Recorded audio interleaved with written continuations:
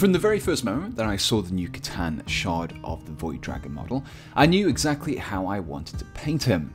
I recently finished watching Watchmen for the umpteenth time and couldn't help but see the muscular human form of the Void Dragon in a bright blue. I'm Pete the Wargamer, and in this video I'll be showing you how to paint the Ctan Shard of the Void Dragon like Dr. Manhattan. I began by assembling the model as per the instructions. However, to make painting process much simpler for myself, I decided to keep a number of the parts separated. I kept the spine and tail section along with the wings separate from the body. In addition to this, I also didn't attach the main body to the base. To help me hold these parts during painting, I drilled small holes into the more discrete parts of each component and superglued a length of 1mm thick wire into them to make a little easier to grip handle. The base was mostly pre-sculpted, but I needed to help blend the raised parts of the base into the flatter parts. For this, I used some of the texture gel from Vallejo. This is super easy to apply and just requires a large brush. Once I'd helped to blend the sculpted part into the rest of the base, I just needed to leave it to dry for a few hours and then I could prime it. The primer I chose for this was a black primer. It might seem like an odd choice for such a bright finish, but I wanted to make some of the darker shadows to help boost the contrast between the raised and the recessed parts. I'm using some of Vallejo's black surface primer in my airbrush, along with an equal amount of airbrush thinner. This was mixed together and steadily applied to the model's surface. After applying the first layer, I allowed it to dry before hitting it again. The result was a really thin, primed surface that wasn't obscuring any details, whilst giving me an excellent surface texture for my later layers to be applied to. I began the painting process by focusing on areas that I wouldn't mind overspilling onto with a blue colouring later on, such as the floating rocks and the base. I grabbed myself some airbrush thinner and mixed some Khorne Red into the airbrush reservoir to create a thinned mixture. I wanted a colour that would both fit in with the Dr. Manhattan theme, but also contrast nicely against the blue. Ultimately, I chose to represent the red oxide surface of Mars. Reds and oranges sit opposite the blues on the colour wheel, so they will contrast brilliantly. Using the thin mixture of my airbrush, I began to slowly apply the Khorne Red over the black base coat. I targeted my application mainly from above to help represent how light would naturally fall. The result is a lighter red at the top of the rocks and darker points underneath to represent shadows. I applied several thin layers here, steadily building up the paint until the very tops of the rocks were pure Khorne Red. In addition to painting the rocks on the base, I also applied this and the following steps to the stone detailing on the Void Dragon's crown and wings too. To help bring out the details and to further enhance the gradient effect of the previous step, I next began to dry brush the rocks with some Squig Orange. To dry brush, I took a larger brush and dipped it into my paint before wiping away the excess onto a piece of tissue, or you could use a piece of paper. This also helped to work the paint more evenly through the bristles. So once the brush was prepped, I could next start to apply some light but quick brush strokes over the rocks. The combination of this brushing action and the small amount of paint left in the bristles caused the paint to only accumulate onto the raised edges and details of the rocks. In a similar manner to the previous step, I continued to focus on the upper parts of the rocks to build up that appearance of light and shadow. With the same dry brushing technique as before, I applied the lighter orange of Lugganoth Orange. This time around, the application was restricted to all but the most prominent details, the highest points of the rocks. This really helped to emphasize those particular details. At this point, the red of the rocks was completed. However, I found that some of the cracks and other recesses weren't quite dark enough to give a realistic shadow. Therefore, I turned to the ever-trusty Nuln Oil wash. But instead of applying this wash over everything, I instead took a fine-tipped brush and directly applied it into the recesses. By directly targeting these areas, I ensured that once the wash had dried, that only these areas would be darkened down. In turn, this would further boost the contrast between the lighter and darker points of the rocks and help to add some depth of detail to them. With the rocks completed, I was able to move on to painting the body of the Void Dragon. I wanted to recreate that glowing blue effect of Dr. Manhattan, but needed to steadily build up the brightness of the blue, keeping the darker points in the recesses to maintain definition. So I started with some Stegadon Scale Green through my airbrush, thinned in the same way as the Khorne Red I'd used earlier. Like before, I ensured that the upper parts of the model were covered more completely than those that were underneath. This began the slow and steady build-up of the dark to light gradient that I was looking to achieve here.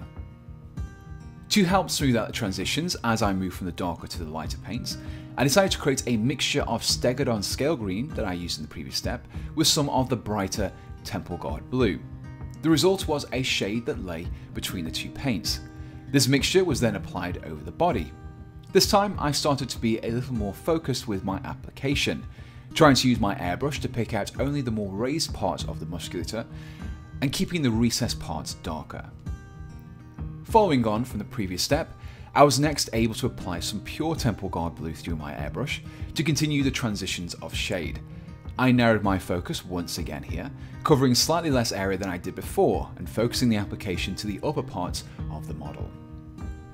For this next step, the application needed to be much more targeted than I could comfortably achieve with the airbrush. So I switched to my regular brush and palette. I began by creating a mixture of Temple Guard Blue and the even brighter Baharroth Blue to once again create a mid-tone between the two paints. To this I added some Lamium Medium to help thin out the mixture slightly, creating more of a glaze. This was then carefully applied to the same areas as the last few steps, but again, I more tightly focused the application so that it continued to develop that gradient.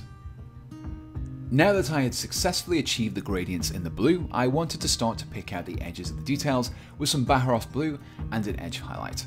Edge highlighting has a similar result to the dry brushing, but it is much more focused. For this step, I used a fine-tipped brush and carefully dragged it along the sharper edges of the model, leaving a thin line of paint behind. This was applied over all the sharper edges of the torso, such as the more defined muscles, the disintegrating squares around the torso, and also to the spear. Following the same highlighting principle as before, I wanted an even brighter paint, so mixed in some white scar into my Baharroth Blue. This bright blue was then carefully dotted to the corners where two edges intersect, in what I like to call an extreme highlight. This helped to really emphasize these details, and once done, left me with the finished blue glow of the torso. After completing the Void Dragon's body, I next turned my focus onto the metallics on the miniature. Even with the red oxide rocks, the cooler blues of the model were still going to dominate this miniature, so I needed a warmer metallic, something that would complement the blue. I ultimately opted for Runelord Brass and painted over the metallic areas of the model, such as the large scarab, the wings, and the crown. To help maintain the warmer tones of the Runelord Brass, as well as giving it a little more definition, I chose to apply a wash of Cryptek Armourshade. I did find that straight out of the pot it was a little too strong, so I thinned it out with a little airbrush thinner first. The final step for the metallic areas was a highlight. Canoptek Alloy has a similar hue to the Runelord Brass, but it is brighter, and so was the perfect choice for an edge highlight. I carefully lined all the edges of the metallic areas with this paint before thoroughly cleaning my brushes and changing my paint water. This was done to prevent cross-contamination of metal flakes into the next steps. At this point, the only remaining areas to paint were the crackling bolts of energy that held the Void Dragon aloft. I wanted these to be blue also, but they needed to be a slightly different tone to help better differentiate them against the body. However, as these areas were still quite dark due to the black primer, I ideally needed to use a base paint which are more heavily pigmented. As no base paint of sufficiently light blue colour existed in the Citadel range, I decided to make my own by mixing some grey Seer in with a little of the contrast paint Aethermatic Blue, along with a little thinner. With the paint mixed, I was able to tackle all of the bolts of energy as well as the various pipes and glowing orbs on the scarab. After the grey Seer and Aethermatic Blue mixture had been applied, I was left with a good blue-grey starting colour. I wanted to boost the blue of these bolts further, so I applied a mixture of Aethermatic Blue, thinned out with a little airbrush thinner to create a thin glaze. When applied over the bolts, it gave them a stronger blue colour, whilst also helping to create a little definition in the slight peaks and troughs. To further boost the level of detail, I then set about applying a fine highlight of pure white scar over the aforementioned white peaks. Finally, I need to create the appearance of object source lighting, and the quickest way to do this was with my airbrush once again. I added some Temple Guard blue and some thinner in the same way as I had done earlier, and carefully sprayed the areas around the bolts where they connected to the ground or to a rock. I built this up slowly to create a gradient, applying less and less paint the further away from the contact point. This helped to create the fall off of light. The final step in the painting process was to clean up the rim of the base. The overspray from the airbrushing and the dry brushing meant that the sides were not a single uniform colour, and so looked a little bit messy. This was easily resolved by applying a layer of Abaddon Black all the way around. At this point, I was left with a fully painted but unassembled model. I need to finish construction, but before I began to manhandle the model, I wanted to ensure that the paintwork was protected. So I first applied some varnish. I used some of AK Interactive's Ultra Matte Varnish here through my airbrush. It created an extremely matte finish which, while it's not for everyone, I personally really like the effect. Using this varnish, I applied a couple of thin coats, allowing it to dry between applications. The result was a better protected paint scheme with some of the glossier aspects removed. To assemble the model, I needed to first remove the wires and clean up the contact points, the areas that the two components would join together. The wires just needed to be twisted and pulled out, but to remove the paint on those contact points, I carefully scraped it away with my knife. I made a few comparisons between the parts to ensure that I wasn't removing too much or too little. I wanted as much clean surface area as possible. This ensures that I get the strongest bonds when I apply the glue. With everything cleaned up, I brought in my super glue, and I could have used some plastic glue here, but my super glue is more of a gel and is so less likely to run and damage the surrounding paintwork. But take particular care with this step to ensure that the glue doesn't accidentally get anywhere it shouldn't. And with that, my Dr. Manhattan inspired Shard of the Void Dragon was completed.